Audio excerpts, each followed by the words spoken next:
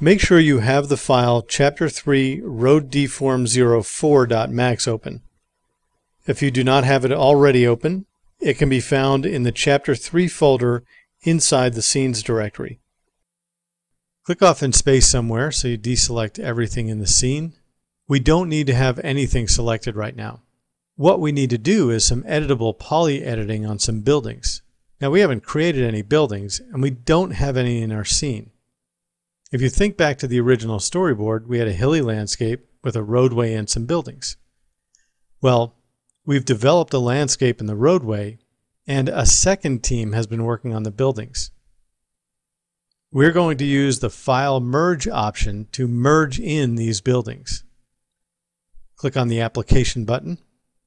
In the drop-down menu, click Import, then click on the Merge option. In the Chapter 3 Datasets directory, we see a file called Chapter 3 Buildings.max. You can either double-click on it or select it and click the Open button. Instead of opening the file, it gives us a new dialog with a list of all the objects in the scene that we can merge. In this file, there are 11 buildings and 1 chimney. However, we've decided that we don't need the chimney, and we can always merge it later if we change our minds. In the dialog, only select the objects we want to merge, in this case Building 1 through Building 11. To highlight these, click Building 1 and drag your mouse down to Building 11. Then click the OK button. This brings the buildings into our scene. They're already in the proper location because the second team knew what our landscape was going to look like. All the objects are automatically selected when they're imported.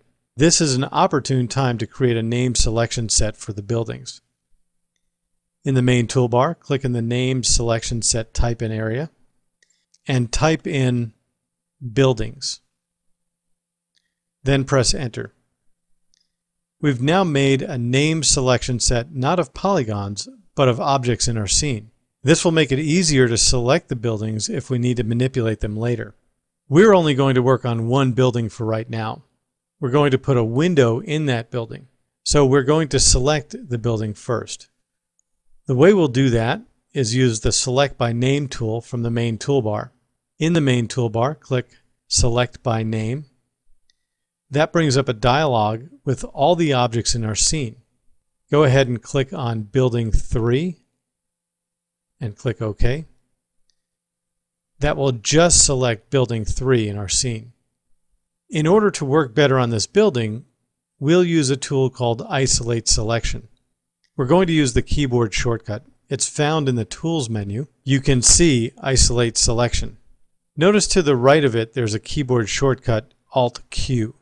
Press Alt-Q on the keyboard. That hides everything but the selected object or selected objects if you have more than one selected. There's also now a warning box that has an option to exit isolation mode. So when we're finished working with this, we can just click that button to exit isolation mode. This makes it much easier to work on individual objects in a complex scene. Now we're going to do a little bit of editing on this building. The building should be selected. Go to the Modify panel.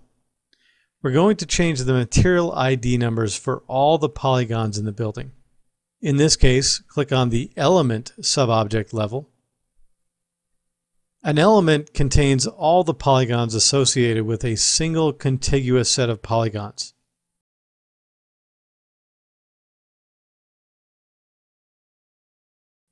We navigate to the Polygon Material ID rollout.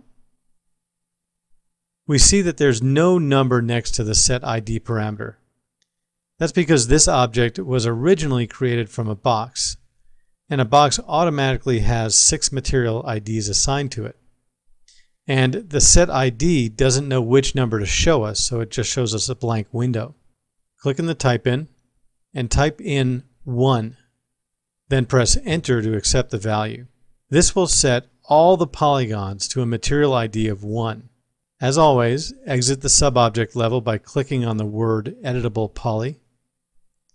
Click on the Exit Isolation mode to return to the complete model display, and press Ctrl+S to save the file.